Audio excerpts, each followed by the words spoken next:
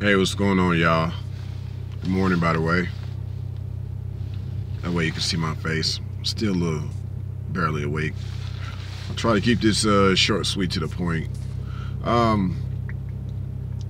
You know, this world is like getting much worse, and we have to start looking at each human being as like a brother and sister, not as a mother and father. And what I mean by that is that we hold people to such a higher standard than we hold ourselves. We're letting them be in charge of us when really a man in his own natural right has the right to govern his or herself, you know.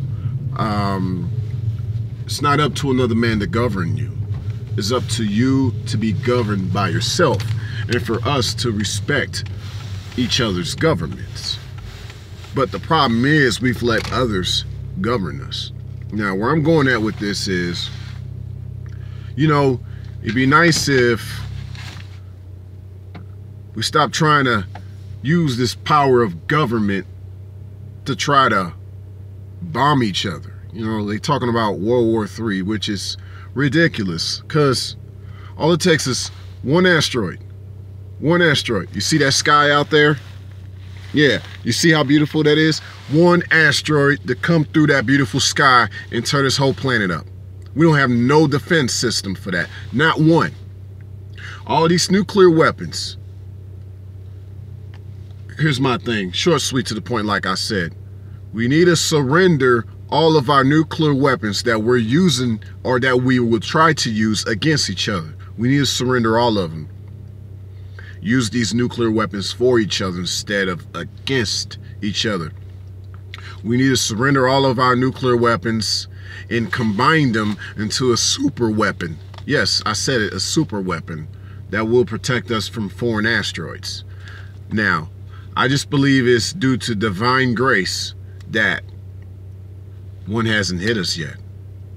But it's the idea that if we could come together as a collective and surrender our nuclear weapons and use it as a defense weapon against outerworldly objects, you know, alien objects, then that shows us as humanity we're getting along and we're wanting to collaborate, you know, and that we're trying to have more peace in this world instead of the destruction that we're trying to put upon ourselves.